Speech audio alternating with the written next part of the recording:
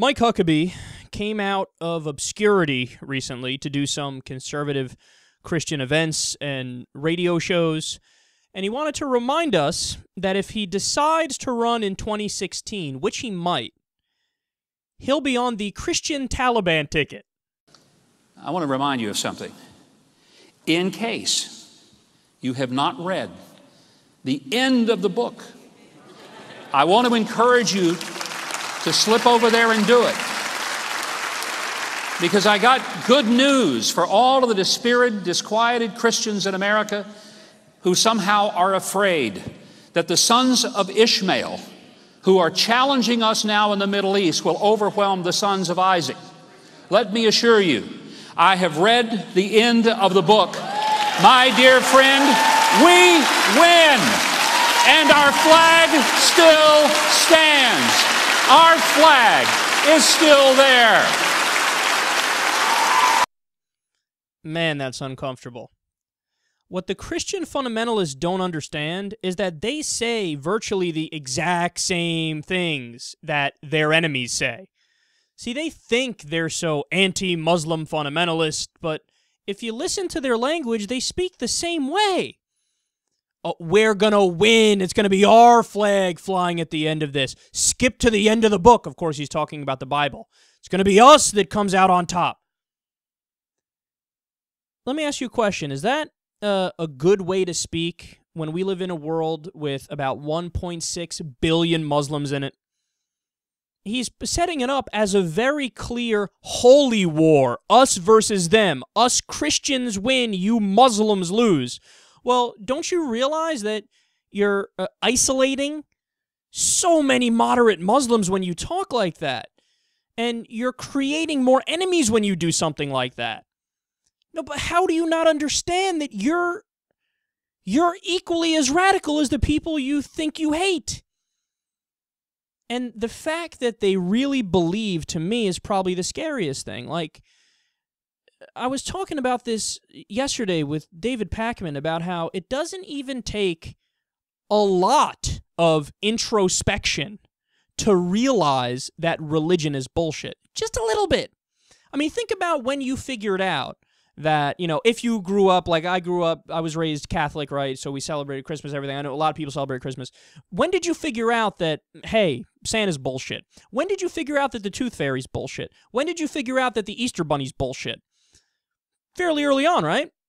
I know we did. Me and most of my family members did, right? So I assume that's the case for a lot of people. Maybe some people went a little further, but either way, you figured it out eventually. And then obviously, I hit a certain age. I think a lot of people hit a certain age where they think about these things in terms of religion, and they go, "Oh, that's right. Yeah, that's fake too, isn't it?" So, and then what happens? You become an agnostic, you become a secular person, you become an atheist. Describe it how you like. You still might have some sort of deistic beliefs or some sort of metaphysical beliefs or whatever, New Age stuff.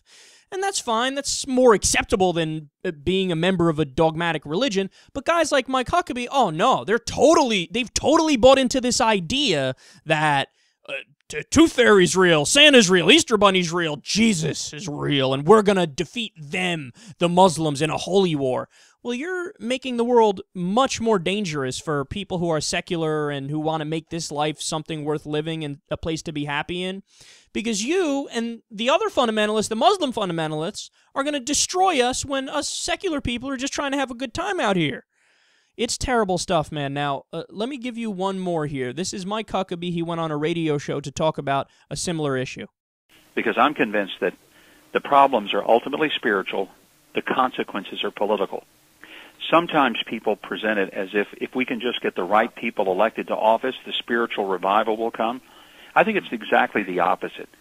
If we can pray, humble ourselves, seek God's face, turn from wicked ways, I believe then God will hear and He will heal our land. So it's the spiritual that has to happen first, and the consequences will be political. That's amazing what he just said right there. Do you understand that? He's saying people need to get it. The spiritual comes first, and then that affects the political. And he said it. He said, prayer. Pray. That's what we need to do to get this country back on track politically. You pray. How stunning and inherently irrational is that idea? That his actual plan for public policy to change the direction of the country and do things that he thinks makes the nation better.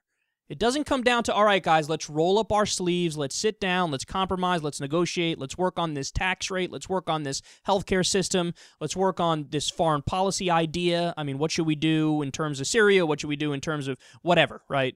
He goes, no. You pray. You pray, and then when God hears you and you get right spiritually, everything just falls into place politically.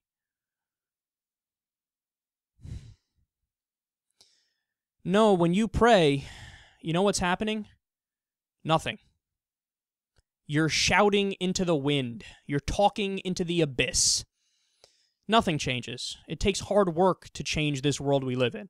It takes caring about what actually goes on this planet to change what we do. The most religious countries in the world, a lot of them are the worst, scientifically, technologically, economically. Iran, for example, right? Oh, we want to have religion in the government. Great. So then you love Iran, Mike Huckabee. And what would he say back? Oh, don't be silly. That's the wrong religion. That's the bad religion. Our religion, the Christians, we're geniuses. We would have it great if everybody just abided by Christianity. Really? You do know that Greece is one of the most Christian nations on the planet. Over 99% Christian. What does it have? 25% unemployment rate, permanent depression-like conditions. Literally fascists fighting communists in the street on a daily basis. The Golden Dawn neo-Nazi fascist party on the rise right now. Economic turmoil, destruction, disaster. 99% Christian. Higher than that, actually. So tell me again how Christianity and prayer is the answer. There's a lot of people praying in Greece right now. Didn't quite work out, did it? No, we need to live our lives on this planet and approach problems in a scientific, enlightened way. Not this crazy nonsense belief system that Mike Huckabee is pushing, which, again, call it what it is. He's the Christian Taliban.